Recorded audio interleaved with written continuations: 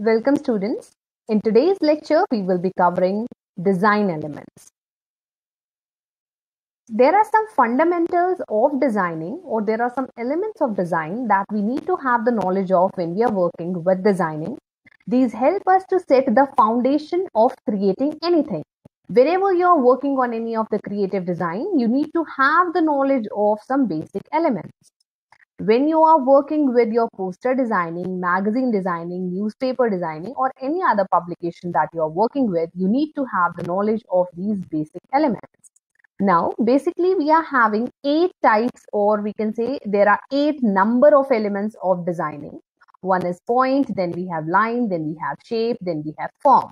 Another 4 are color, value, space, and texture. So in total, we are having 8 elements of designing. Except then, there are various other things also that we have to consider important. But these help you to set the foundation of your design. So these are very important. Starting with the very first one, that is point. Point helps you in starting or beginning of any of the design, right? When I'm starting to write in a piece of a paper or in my notebook, I'm starting from a point. If I'm drawing anything, then also I start from a point, right? So this is the basic, or we can say beginning of your designing. That is, you always begin your design with points. So this is one of the most important element of designing. The very second element of design is related to your line. Now, when I'm joining 2 points together, I can get a line. Or when I'm setting a point into motion, I can get a line, right? And line can be of various types. We can have dotted lines that we want to use in our designing.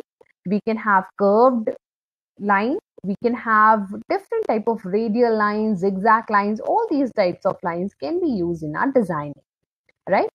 Moving ahead to the next one, which is related to shapes. Shapes could be of 2 types. We can have geometric shapes, we can have organic shapes, right? Which help us to add interest to our entire design.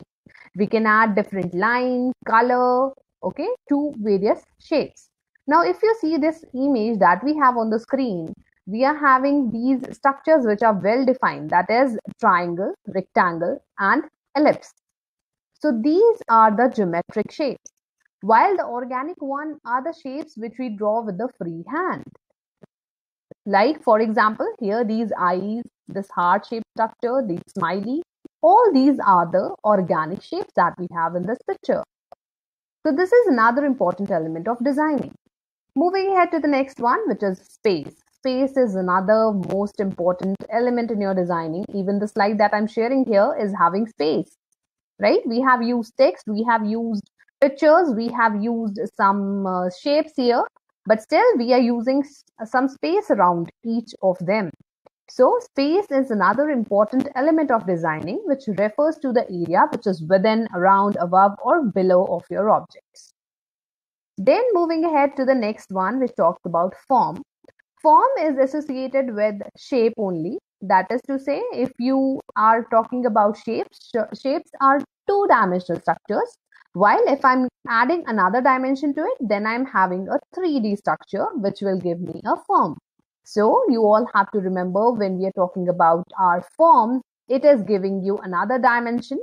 That is, third dimension is there. And when you talk about the cube, or you can take all the elements which is having 3 dimensions, will be considered under your form, right? Then we have another important element of design, which is value. When you talk about value, value tells you, or it defines the lightness or brightness of the color, right? When I want to use any of the color, color is also very significant element of designing. If you talk about the color, color is helping you in setting the entire emotion of your designing, right? If I'm using blue color in my design, I'm setting a cooling effect, right? If I'm using loud, warm colors like red, then you can see that the content, or we can say the image that we are perceiving, is having some, we can say, some warm effect, and it is having a very strict message to convey. Okay, so different color is having different emotional importance in the design. And when we talk about value, we are considering lightness and darkness of the color. Then space is already done.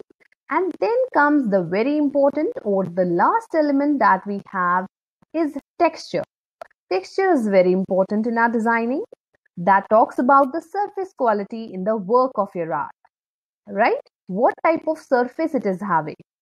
Is it real or it is showing us the actual texture? Now, when we are using some digital images, you might have come across some texture which is very rough or it appears very rough to us, right? It gives us an appearance that it is real or we can perceive it as a textured surface. So, when we're talking about the surface quality, we are using texture in our design. So these are all the most important elements of designing. I hope you have understood. If you're having any queries, you can write it in the chat. Also, I would like to add another point to our entire information today, that is typography. Typography is related to your text, right?